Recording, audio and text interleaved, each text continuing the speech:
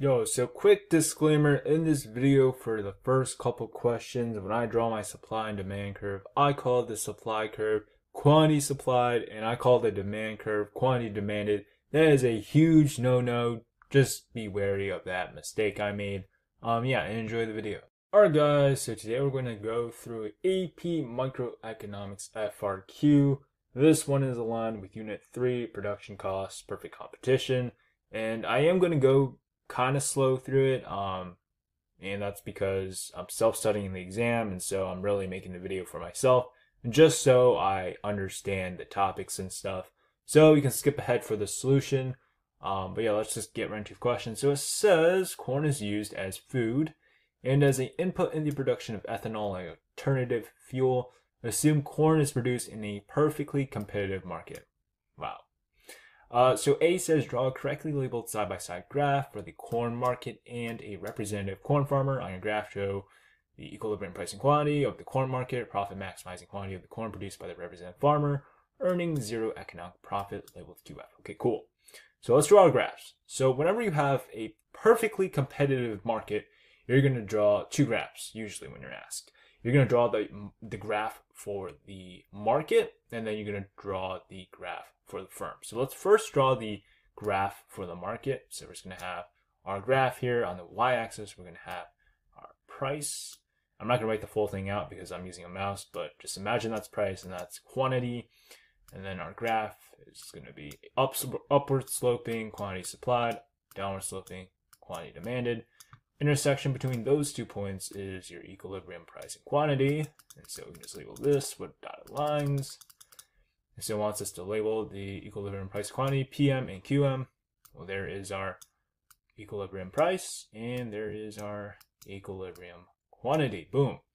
I probably should have labeled this like corn market or something, and this is our firm. Doesn't really matter. That's cool. But now we got to draw the other graph. Okay, so our other graph is the graph for our firm. So here we have our little graph. That's price, that's quantity. So the first thing I'm going to label is marginal cost. Usually you can think about marginal cost as a Nike swoosh like this, right? So initially it's going to decrease because if you think about it, your fixed costs, like your rent or your utilities, you can use those more, and those are more dedicated towards producing each unit, right? It's economies of scale. But eventually, because of the law of diminishing returns, then your marginal cost is going to increase from there. So we're going to draw in our marginal cost curve. It's going to go like this. Boom. Call that marginal cost. And then the next one I want to draw in for our graph for our firm is going to be our average total cost. So the thing with average total cost, the trick is it's basically like a upside down U or parabola. And it's going to go down, down, down. And then when it hits MC, the marginal cost, it's going to start going back up. And that is our average total cost. Because if you think about it, the average total cost factors in both the fixed cost and the total cost. And so if you think about it, if your marginal cost is below your average total cost, it's pulling the average total cost down. That's why it's going down. But when they intersect and eventually MC is greater than the average total cost, then the average total cost must be going up if the marginal cost is going up as well. So there we have that, and it wants us to label the profit maximizing quantity of corn produced by the representative farmer earning zero economic profit. Okay, so zero economic profit is a very important thing. So economic profit, what exactly is it? So economic profit basically covers both your explicit and your implicit costs. So like explicit stuff like actually the materials and stuff that you use to produce the goods, and also your opportunity cost, right? That's like your implicit costs. So that's good, obviously. So in our firm here, in order to produce at the zero economic profit, that's where your marginal revenue intersects with the marginal cost. That intersection point has to be equal to an intersection with the average total cost. So what this looks like on the curve is, well, first we should determine where our marginal revenue is, and that's going to be determined. Remember, our firm here in a perfectly competitive market is a price taker, okay? They don't make the price. They don't determine the price. They just go with the flow of the market because it's a perfectly competitive firm, because they don't have that, that much power. There's tons of other small firms that you can buy from. And so our marginal revenue is going to be equal to our demand, right? You can't charge more than the market wants. So here we have, there should really be a dotted line. I'm just going to draw this over. That was horrible. I'm going to draw this over, and it has to pretend that intersects with the marginal average total cost. Right there, we're going to call that marginal revenue. Marginal revenue is also going to be our demand here. If it'll let me, right? Equals demand. Okay, cool. So now we've found our point, because where do you produce to maximize profit or maximize revenue in our case? Well, to maximize revenue, you're going to produce where MR equals MC. Obviously, if you produce any more than that, then your costs will outweigh your revenue that you get, so there's no point in producing. If you produce less than that, then you're missing out on potential revenue that you could get because your costs are less than your marginal revenue. So that honestly is kind of like common sense. So that intersection point, that is where we will produce, okay? And so that is the point we picked because we want zero economic profit, right? And so in our case, this is indeed zero economic profit, because where will we produce? Well, this is the profit maximizing quantity right here. It wants us to label it as QF. Boom, that's QF. And so if you wanted to calculate our revenue, that would just be this box right here. So that's our revenue, right? And then our cost, that is where you have to look at the intersection with the average total cost curve. What would you look at that? That is the exact same point as our marginal revenue, all right? And so because of that, that means our average total cost is also the same box. And so we make zero economic profit. All right, cool. Let's move on to part B. B says, assume the demand for ethanol increases. On your graphs in part A, show what happens to each of the following in the short run. It says the market price and quantity of corn. Okay, wait, I read that wrong. Assume the demand for ethanol increases. Okay, so that's the first part. We gotta figure it out because it doesn't seem like it's directly tied in the corn, but it is, okay? Because it says up here, it says corn is used as food and an input in the production of ethanol. So corn is used to produce ethanol. So therefore, if the demand of ethanol, I'm just gonna write E as ethanol because I'm too lazy to write out the whole thing. If the demand for ethanol increases, right, that theoretically should also translate to an increase in demand. Demand for our corn, right? Therefore, on our market graph here, we're going to be increasing or shifting, actually shifting the entire demand curve in our case. And so we're going to be increasing that demand curve, and so we're going to shift this right. And so now our new quantity demanded will be this right here. Let's call that quantity demanded 1. And so now we have a new equilibrium point with our quantity supplied. And that in turn, this is quite messy, that in turn creates a new equilibrium price and quantity and wants us to label it P star and Q star. So we'll do just that, P star. That doesn't even look like a P. Q star, bang. That's cool.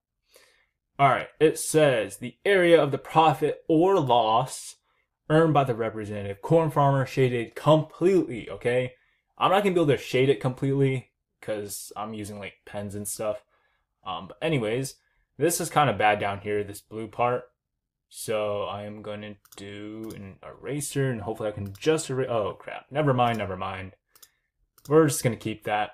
Just ignore that because that's kind of an eyesore. But what will happen to our marginal revenue, which remember is aligned with our demand curve, right? Because our entire graph on the market side shifted upwards, right? So now we have a new quantity demanded and price, right? So our new demand is going to be up here, and that is going to bang, boom, intersect right there. So that is going to be our marginal revenue. I don't know, let's call this 1 equals demand 1. Cool. And so now, remember, always produce where MR equals MC. And so this right here, this point right here, is actually where we're going to produce. And so if you go down, you can see our quantity that we're going to produce to maximize revenue. And so this right here, what does it want us to label? Oh, it doesn't want us to label. It just wants us to find the area of the profit or loss. Okay, so this is our, I don't know, I'm still going to label this like quantity F1, whatever.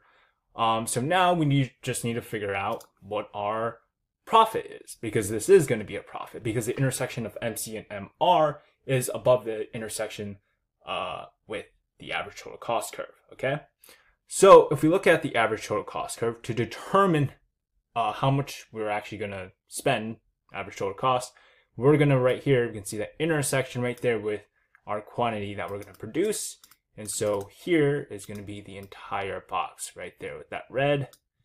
And then let me change to, I guess, pink. So this in pink, right? Everything down here in pink, that represents our total cost. Okay? Because we have our average total cost as a value right here. We have the amount we're producing, the quantity. And so if you multiply the two, that big box is the total cost. But what trumps that is our revenue. That's where we're making a profit, all right? So you can see our marginal cost is equal to our marginal revenue. And that's the revenue maximizing point. And so our marginal revenue, that's the additional revenue we get from each product. That is the value right there at that point. And so when we look down, same thing with the average total cost and the quantity that we're supplying or producing. You can see here, all we need to do is shade in this big box. And all that is what? Well, all that is our revenue, okay? So ultimately, and on the actual question, you probably shouldn't shade in both of these. You should probably only shade in this top part, which is going to be our revenue. So let's write it in nicely, revenue. All right, cool. So I'm at 11 minutes and I got through 2 questions. Wow. This is crazy, man. This is such a slow video, but whatever. All right, let's move on to the next part of the question. It says, relative to your answer in part B, state what will happen to the market equilibrium price and quantity of corn in the long run. Okay, so what will happen in the long run? So if we look at this right now in our firm, our boy is making a profit, okay? And if other corn farmers see this guy's making a profit, they're like, you know what? I'm also going to join, you know? I'm also going to join the market to sell corn and make profit, okay? So what that ultimately does is increases our quantity supplied. So I'm just going to draw, you see this graph right here? I'm just going to draw over here just so it's like less messy. So currently this is our quantity supplied and this is like our quantity demanded, right? I don't know. This is a bad representation, but I just want you to like see the thoughts. And so our quantity supplied is going to increase, right? So this is the original. And then our quantity supplied, bang, shifts to the right, increases. And so now we can see exactly what happens because the question is asking what will happen to the market equilibrium and quantity. Well, it's right here, bruh. The market equilibrium and quantity. So we can see that originally, oh, this is so bad. So this is our original price and this is our original quantity. So we can see that our equilibrium price decreased. Okay, so our equilibrium price decreased. And our equilibrium quantity, let's label Q1, I don't know, increased. So bang. I just erased everything because if you couldn't tell already, it was a huge mess. But we're going to go on and answer our last 2 questions. It says, soybeans are produced in a perfectly competitive market. That's cool.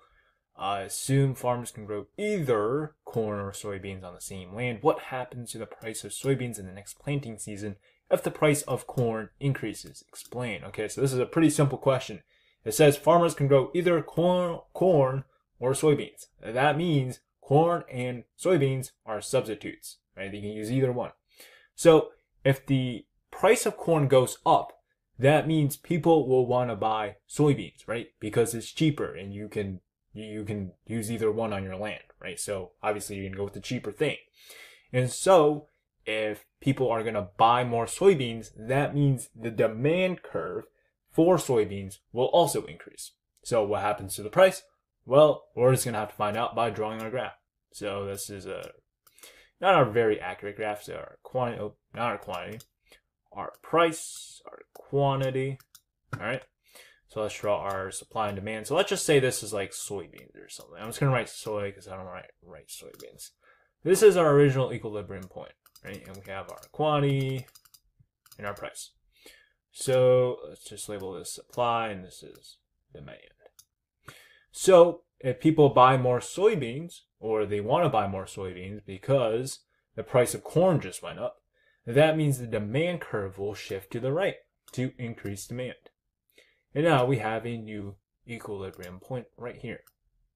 So this new equilibrium point shows us what happens to the quantity and the price. The question asks what happens to the price of soybeans in the next planting season. We can see here the price increased. All right. It says explain. I'll just explain by drawing this graph and also explaining that, they are substitutes, right? So if price of corn goes up, that means people buy more soybeans equals demand, soybeans go up equals price go up. Bang. E, assume instead that the government sets a binding price ceiling in the corn market. Draw a new correctly labeled graph for the corn market and show each of the following: binding price ceiling and quantity purchased by the customers. Okay, cool. Let's draw our market graph. Let's just call this corn. All right. We got our price, we got our quantity, and then we're going to have our upward sloping. No, I was about to write quantity supplied, man. Supply, and our downward sloping demand. Okay, cool. So this is our equilibrium point. All right. But our government sets a binding price ceiling. What is a binding price ceiling? Okay. So a price ceiling is like you cannot charge customers more than a certain price, right? Now, if we put it like, I don't know, up here, right? So let's say our equilibrium price was like $5 and you say you cannot charge people more than $10. That's not a binding price ceiling because that doesn't mean anything, right? The market, people are going to buy and exchange goods at $5 for corn, not $10. So that $10 price ceiling has no effect. But a binding price ceiling has to be below the equilibrium point, right? So it's going to be down here.